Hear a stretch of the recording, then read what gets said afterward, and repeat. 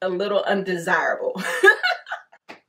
I don't know how to put it. Just, y'all know what I mean. Appears to be just a little bit ghetto to me.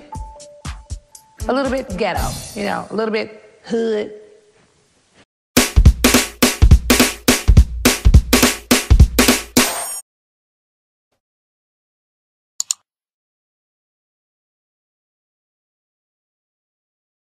What's up, everybody? My name is Andrea. If you're new here, and if you are, feel free to hit that subscribe button down below. And to my OG subscribers, welcome back to another video, and thanks for tuning back in. So, I told you guys in my living room tour video that I am going to be moving soon, and I finally started to do some apartment tours. Now, I'm not one to be looking at like 30 different complexes just to find a home. I narrowed it down to 3. I liked them online, so I was pretty sure I was gonna like them in person, and we're going to tour them together. Today will be the first one. Okay, so there are 5 things I'm looking for when it comes to my next home. 1, location. I need it to be close to work and all the things I like to do. I need a Chick-fil-A nearby. I need to be close to Home Goods, anywhere I need to go. I don't like driving very far, so that's very important. Especially with the gas shortage. I'm sure that won't be a problem back in the future, but I don't like put gas in my car anyway.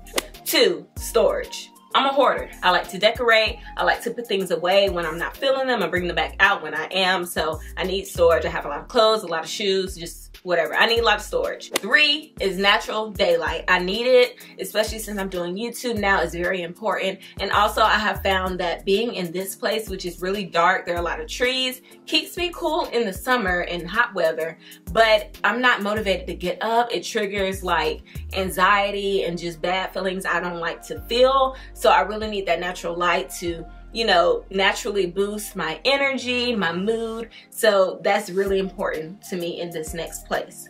4, I need a really good gym.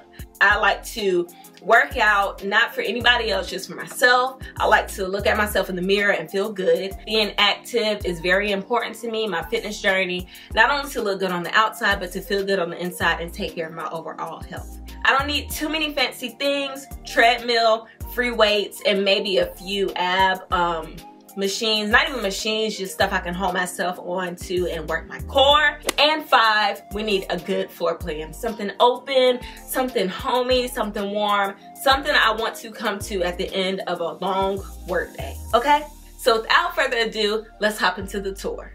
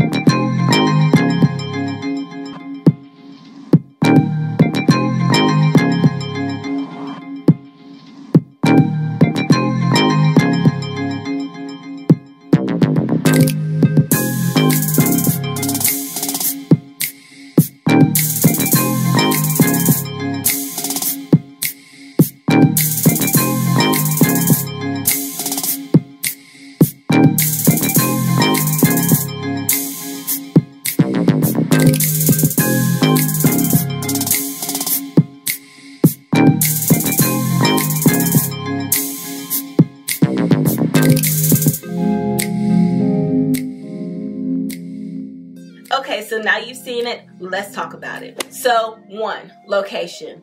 It's not close to work. It's not that close, but it's not that far either. I'm not sure I'm willing to drive that far. Now this place is downtown, and I was leery because, you know, when you hear downtown, to me, there are 2 different downtowns.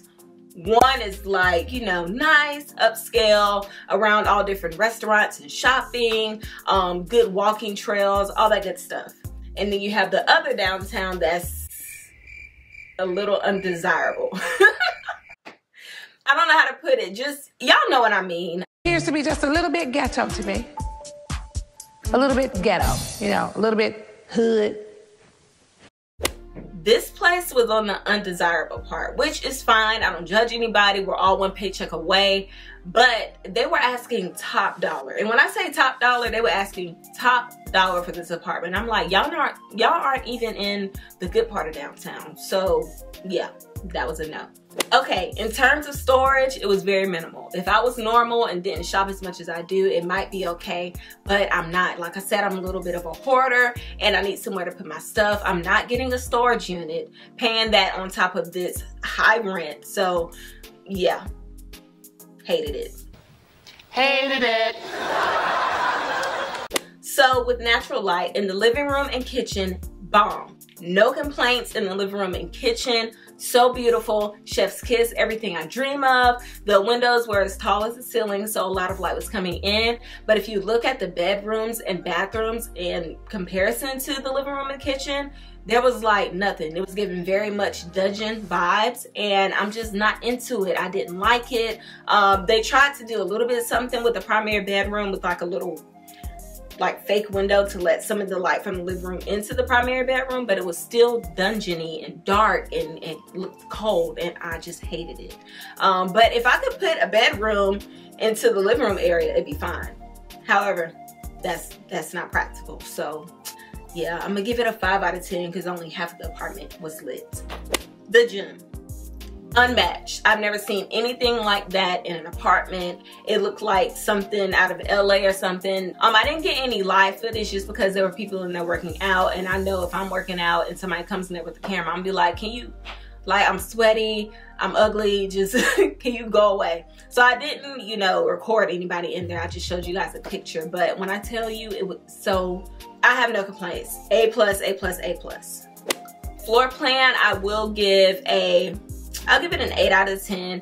Like I said, the living room and kitchen, very open. Everything I dream of, you know, the exposed brick, black frame windows, 16-foot ceilings. How can you not love this? The cement floors. But the bedrooms were just subpar to me. Like, especially in the guest bedroom, there was like this huge like beam, or I don't know, a column, whatever you want to call it, like in this awkward space that would, you know, just block you from putting a TV right there, or just limit you to how you can decorate the space. So I'm gonna give that like an 8 out of 10. I wasn't like wowed with the first part of the apartment, but towards the back, we were good to go.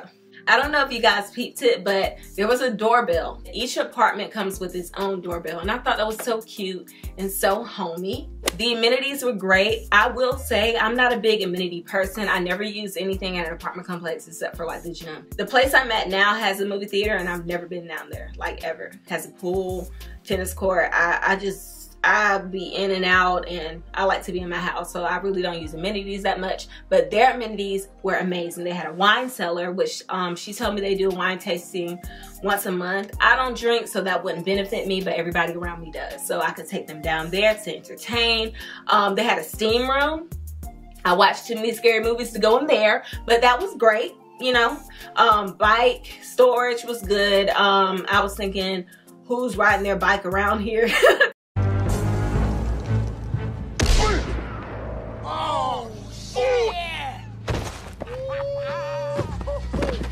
My bike, punk! Because like I said, it was questionable. The neighborhood was questionable, but there were so many bikes down there, so I guess it was fine. I don't know. I'm just, like I said, I watch a lot of movies, a lot of scary movies at that, and I'm a little bit of an extremist, so those things wouldn't benefit me, but it was nice that they had them. Their movie theater was nice. You could, she told me you could rent them out for like 24 hours, so you can have like a little sleepover party down there.